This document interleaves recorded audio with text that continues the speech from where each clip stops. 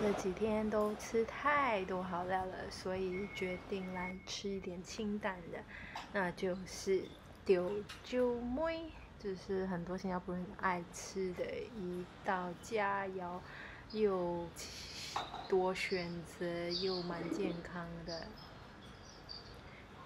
必点的就是梭东鱼饼、卤肉啊之类的。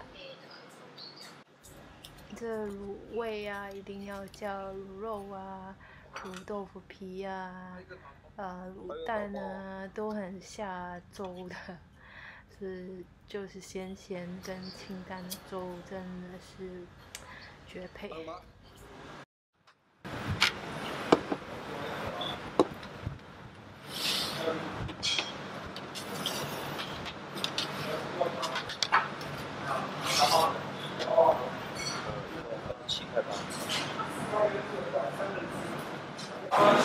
我们点了好多啊，有蒸鱼，有苋菜，有卤味，有鱿鱼，有毛瓜。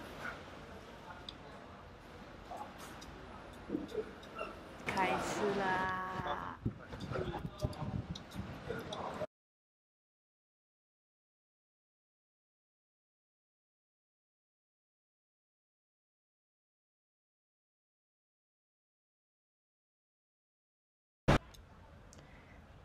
我们还吃不够，叫了多一盘卤味。这一次卤味是没有淋过酱汁的，还有多一盘毛瓜，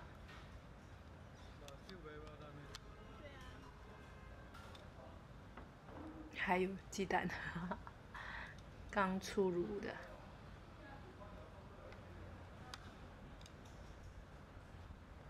你看，好肥哦，卤肉。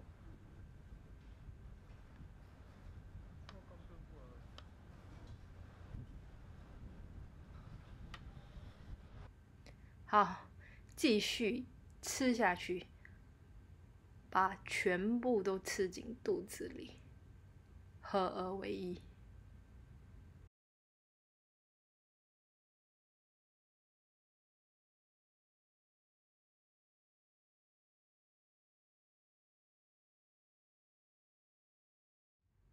好了，吃饱了，真满足。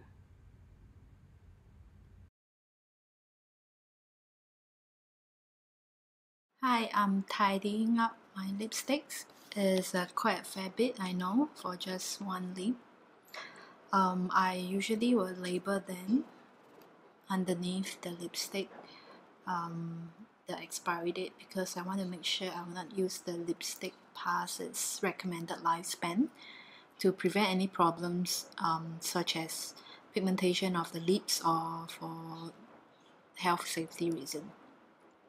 There are two websites to check the dates. One is checkcosmetic.net or another one is checkfresh.com.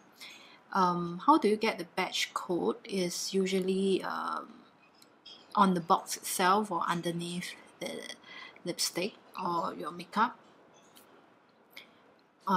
If you notice, most lipstick packaging has the period after opening label. Typically it says 6 months, 12 months or 24 months. So in general, your makeup will expire as soon as it hits the expiry date or the period after opening, or PAO for short, whichever comes earlier. So today I'm just doing a sanity check on some of my lipsticks that are expired, which are expired. So I found out I actually have 6 lipsticks, so I rarely use them actually.